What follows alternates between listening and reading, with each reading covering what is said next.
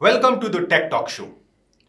The story of civilization is, in a sense, the story of engineering, that it takes long and arduous struggle to make the forces of nature work for man's good. The saying is apt for civil engineering, which is one of the oldest branches of engineering. The practices of civil engineering evolved with the civilization of ancient Egypt and Mesopotamia, when humans were abandoned and thus concluding to the fact that habitation is the prime requirement. The profession of civil engineering is great in itself because there is a fascination of watching a figment of imagination emerge through the aid of science to a concrete plan. It is the art of directing great source of power in nature for the use and utilized for the convenience of men. According to a report published in the Economic Times, 95 billion square feet is the predicted demand in the real estate and construction industry by 2022. Despite such high demand, the sector lacks sufficient workforce to meet this demand.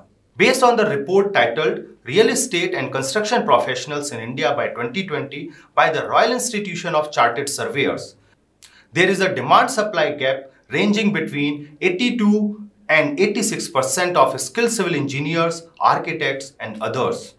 This means our country needs approximately 4 million skilled civil engineers until next year.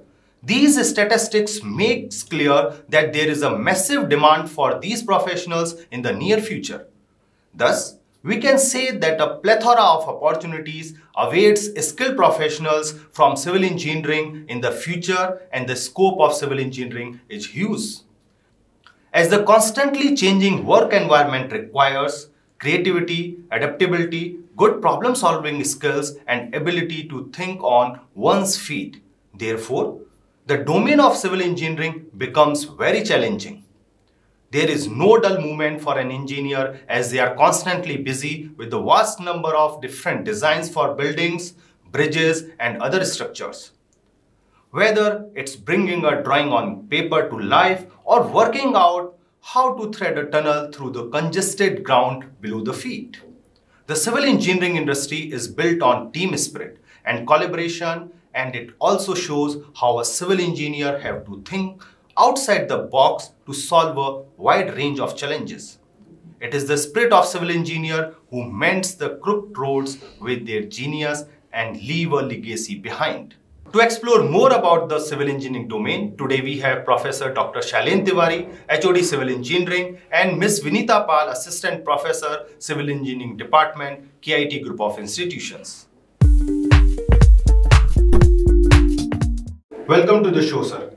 So today we are here to discuss the future perspective of civil engineering branch, career opportunities, and its placement scenario. Here we go, sir. First, let us know what is the scope of civil engineering for students. Civil engineering is one of the most practiced and the oldest branch among all the disciplines of engineering. Looking into the present scenario of developing world, it has become one of the most important and relevant disciplines to address the need of the hour. Graduating as civil engineers, what are the placement scenario for students in India? A civil engineering graduate has job opportunities in planning, designing, constructing, maintaining and supervising infrastructures, which include facilities essentials to modern life like residential and commercial buildings, highways, railways, ports and waterways, bridges and tunnels, schools, hospitals, other buildings, sewage systems and water treatment facilities, etc. So, sir, in continuation with this, now please tell, how can recession impact civil engineering branch? There is no recession in construction industry. In fact, it is a very short temporary phase where things are appearing not so bright for a civil engineer.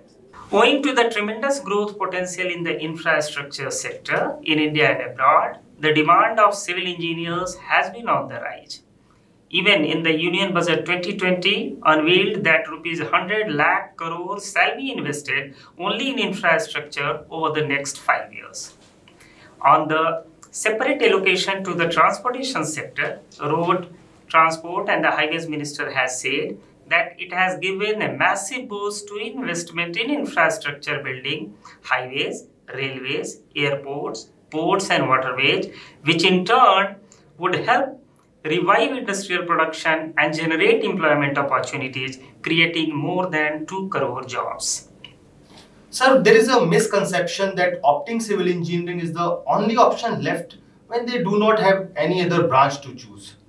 Throw some light over it, sir. There is nothing like this, sir. Every branch of engineering is unique in its domain with unique job prospects and career opportunities. In fact, in the present scenario, there are large number of career options which are open for all branches of engineering. Engineering graduates from one branch are pursuing very successful career in the IT sector companies. In fact, the core branch engineering graduates have advantage of having knowledge of 2 domains, that is, one of their core branch and the other related to IT domain. So since majority of clientele of IT sector companies are from core engineering areas, so these IT sector companies are recruiting graduates of core branches too in a large number. Talking about the civil engineering, we all know that the construction industry is a major contributor towards the India's GDP, both directly and indirectly. It employs 33 million people, and any improvements in the construction sector affect the several associated industries such as cement, steel, technology, skill enhancement, services industry, etc. So, in my opinion, civil engineering should be the first choice for the students who have made up their mind to choose engineering as a stream of their higher education. Thank you, sir. Thank you so much. Thank you so much. So, ma'am, you please let us know what are the different tools that can make students industry ready. Before that, it is imperative to understand that civil engineering is a broad discipline. It ranges from design to execution, scheduling and planning, contracts and logistic managements. And there are different tools available for all of these purposes. If we discuss about the tools, we must understand that civil engineering possesses further sub-classification or subdivision in itself, like structural engineering, geotechnical engineering, transportation engineering, water resource engineering, and environmental engineering. And for all of these, we do have softwares like, if we talk about structural engineering, it do have StatPro, ETABS, NSYS, Bacchus. And if we move on towards geotechnical engineering, we have Plaxis and Geo5.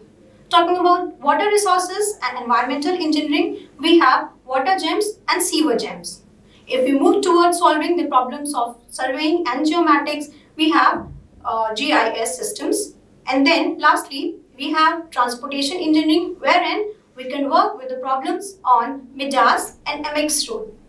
So, above all, civil engineering requires diverse skill sets, which in turn demands analytical potential. Okay, ma'am. So, do you feel that there is any place for creativity in this particular stream? Before we begin with, let's throw some light on scenario of global construction market. According to the report of McKinsey, global construction industry is a $10.6 trillion industry annually, which bleeds about 10 to 30% owing to mismanagement, wastage and inefficiency. The industry lost $1.6 trillion in the year 2019, which is currently equal to the value of economy of Canada. Now you can see, when the efficacies are so magnificent, there is no better proof of the fact that the industry lacks creativity and innovation, whereas the digital population will increase by 70% by 2030. The current penetration of management software and technology in the industries is about 2%. So it becomes necessary for our engineers to equip themselves to solve the problem of industries creatively. Before we talk about creativity, let's talk about the employment opportunities which might emerge out of creativity. So now you can see there are reputed organizations like Bricor, Wrench, Fallen Brick, Reconstruct, PlanGrid, Econex, and currently you can see L&T have also launched an industry, that is L&T Next, which are employing civil engineers for the roles like customer success analysis, product design, implementation specialist, which does not require any specialized knowledge of the IT domain. Fine, ma'am. As a person, if I look into civil engineering, I believe that it's all about working on construction sites. What is your opinion? Sir, civil engineering is not at all about brick, steel, and mortar. There are enormous possibilities and problems in the functional areas of industries. For example, there are million-dollar organizations based entirely on employee health and safety management, plant and asset management, which is about machinery, vendor management, that is document management, and project management. Even organizations like SAP are trying to venture into the field of this, otherwise overlooked by the curriculum and students. In the Indian context, reputed organizations like L&T have come up with their own ventures, like I've said, L&T Next, to build digital solutions for the construction industries and have immense employment potential. So, the need of the hour is that students must make themselves aware of the problems faced by the industries and invest their time and energy in designing a solution for them. And I'm sure if they do not bag a job, they will definitely create many for others. Now I have a question floating in my mind that what is the difference between a civil engineer and an architect? Sir, if we see, an architect is like a visionary whose responsibility is to ensure that the functional as well as aesthetic requirement of any built environment is met, which means he or she is responsible for preparing or drafting the general layout and appearance of the built environment. Whereas the responsibility of a civil engineer is to understand the feasibility of the proposed design and ensure its safe and efficient execution. So, a civil engineer's responsibility is to technically analyze all the elements of proposed design of the structure and ensure its timely completion within budgets. Thanks a lot, ma'am, for sharing your wonderful insights on civil engineering domain. Thank you so much. I hope the student must have got to learn a lot of new things that would surely help them in choosing their career path, and the show must have answered many of their questions related to career options in civil engineering. Now for students, if you still have any question, you can write the question in the comment box. We would surely connect to you. We will come up with more such topics and videos, so stay tuned for more such videos.